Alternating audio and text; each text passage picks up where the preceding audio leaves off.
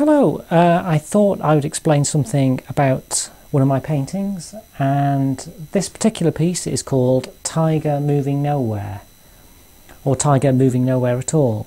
It was created for a competition held by the Museum of Modern Art in Wales with the theme of moving, and I instantly thought moving tiger would be a perfect thing. But I also wanted to make something that was emotionally moving, so I wanted to do something about the extinction of a tiger. And so that's essentially what this painting is about.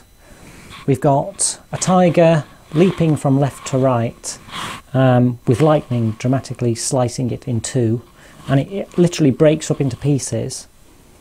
And we have lots of bits of tiger spread throughout the picture. We've got the stripes of the tiger breaking into pieces. We've got a tiger's face in the distance, echoing the face at the front.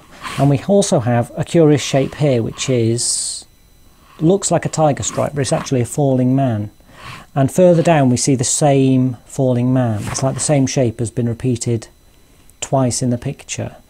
And something I like to do is repeat a similar shape throughout a picture to create a theme that repeats in a similar way to musical themes. I've done that in quite a few of my paintings. In the bottom corner we have a hunter carved onto the rock like a cave painting, and he's throwing a spear, hunting the tiger, so thus reinforcing the theme of extinction really. The tiger itself is leaping towards an eclipse, showing that it's on the brink as a species.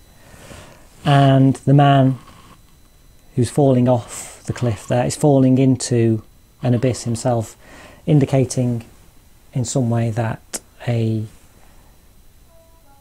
man and the animal are linked, that the death of a tiger is also somehow the death of humanity, that all things depend on each other to some extent. There are also lots of really tiny details in among the red waterfall, the blood red waterfall, just like there are tiny details further up, like a bird here. And you'll also note that the entire painting as a whole is tiger shaped. You've got the curve here and then the mouth of the eclipse, so it makes an abstract tiger shape, the entire painting. So thus it includes so many elements of a tiger all in one painting, things falling away, things being divided into parts, and the tiger begins from rock as though it's primordial, something growing from the ancient past. It's leaping into the future, becomes really realistic, and then its future is eclipsed.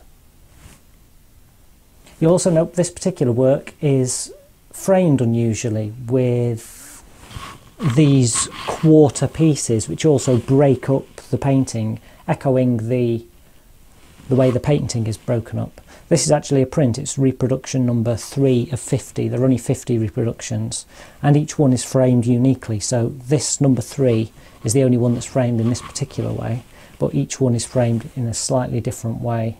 Number 2 had copper around the edge. The original oil painting of this is framed in a very thick gold frame. But that's the picture. Tiger moving nowhere at all.